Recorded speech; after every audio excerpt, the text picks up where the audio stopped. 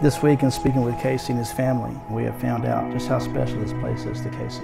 He was born here 3 weeks, and then for years he's been coming back and forth for several years. And so his family wants to say today, thank you so much for joining him in this special occasion, for taking the time to travel this far. We have come together today in the presence of God to witness the joining together of this man and this woman in the bond of marriage. It is at once one of man's greatest blessings and also one of man's most greatest responsibilities. The sacred relationship of marriage was established by God in creation.